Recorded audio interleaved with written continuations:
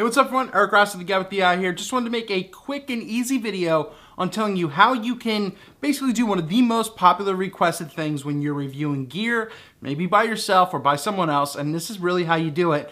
It involves taking your phone and a stopwatch and the lens that you want to test its focus, autofocusing speed. So how do you do it?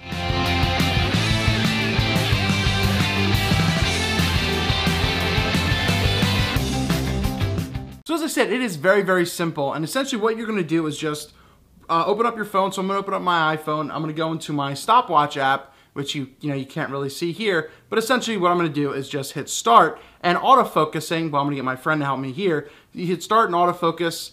And essentially what you do is you have your friend hit start and then you take your lens to 2 points. I like to take it to both sides of the lens, the infinity point and the furthest focusing point, to see how quickly if it goes. Now, if you're using a zoom lens, say like a 70 to 200 millimeters, you go to different intervals to see how they compare to something else. This is a good way to test between, a prime lens and a zoom lens, what focuses quicker, in regards to what you're looking for in its range. So for example, once again, I have my stopwatch app here. I'm gonna give this to my friend to open up and to put this up on the side.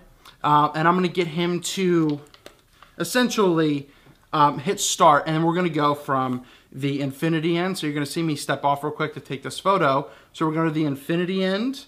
Make sure my card's clear. All right, let's do this now. All right, you ready?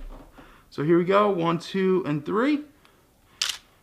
So that picture coming up right now, it should say 1.32 seconds. So that's a very nice time for a focusing speed. Now, what if I go to one of the furthesting distance? And one of the lens I'm using, an example, is my Nikon 60mm 2.8 macro lens. So once again, I don't have a ton of lenses. I only have what I need, but I'm just showing you what it is right here. So now I'm gonna go to the furthest point. Just make sure you hit reset on that. You don't have to have an iPhone. You can have whatever you wanna use. An iPad is great. It's larger. It's a great source as well, or whatever tablet that you're using. So once again, I'm gonna go to my furthest focusing point here. I'm gonna step a little further back because it won't be as accurate if I'm as close. And we're gonna hit reset again, and we're gonna go. I accidentally hit 2 there. And the picture coming up on screen, you should see 2.18 seconds. So it's a little slower in regards to it being at its furthest length. And that happens a lot for a lot of lenses. But I really just wanted to show you that example of how you can test your focusing speed, how fast, how comparison to whatever lens that you want to do against, or how it's really done. This is how I do it. This is how I get my accurate information. Take a stopwatch, go to the furthest lengths, mess with some focal lengths and focusing distances, and go from there. As you've seen, the Nikon pretty much up close is extremely fast, the 60mm, but a little further back, it does take a little bit more time.